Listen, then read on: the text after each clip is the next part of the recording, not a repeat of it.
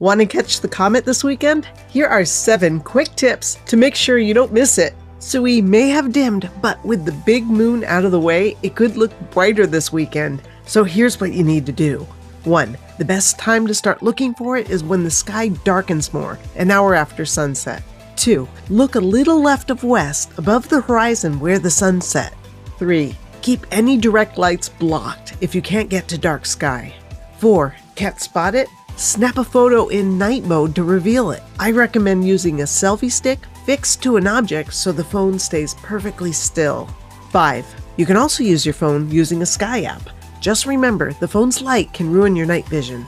6. To locate it, move your eyes around slowly because the sides of the center of your vision pick up light more than looking at it head-on does. 7. Binoculars can help too. You've only got about a 2-hour window to catch it, so head outside and enjoy the show.